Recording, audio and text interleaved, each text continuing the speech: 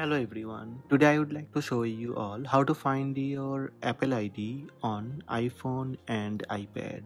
Let's have a look. First, you need to open Settings app.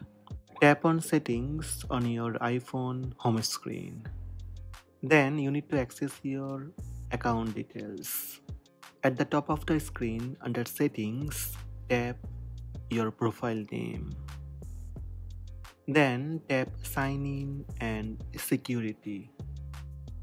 In the Sign in and Security section, you will find a list of email address and phone numbers associated with your Apple ID.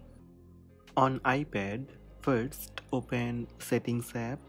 In Settings on left panel, tap your account name. And on right panel, tap Sign in and Security. Here you need to enter your Apple ID password to confirm it's you. Under email and phone numbers, you will see your Apple ID, email address and phone number.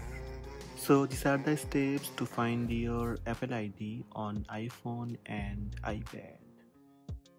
Hope this video helped you. Please subscribe my channel by tap subscribe button. Also tap the bell icon to receive notifications about all new videos.